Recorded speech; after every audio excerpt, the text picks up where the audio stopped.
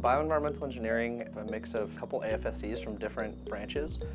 So we do everything from occupational health to environmental health to readiness and radiation. Day to day, we can be found pretty much across Incirlik.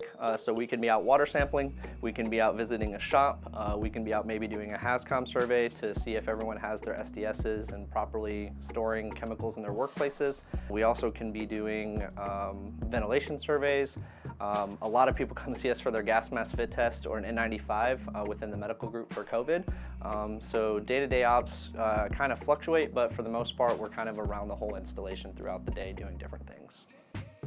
For our environmental program, we do different types of sampling. So we have a weekly sampling that we do, and that's going to be pH, chlorine, and Bact. When I say Bact, we sample for colony-forming bacteria within the water to make sure the water is safe and it's potable water.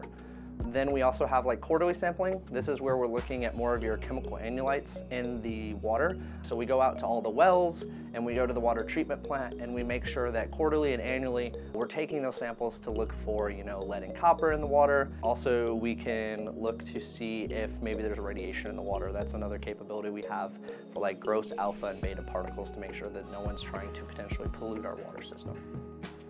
Our career field mission is to provide timely and informed decisions to commanders and incident commanders during a time of a threat. We provide that health risk assessment. We like to refer to it as an HRA. So we're providing that threat assessment to the commanders to make the best decision possible to keep the mission going in that time of a crisis or need, or even on a day-to-day basis with what their people are exposed to on a routine basis.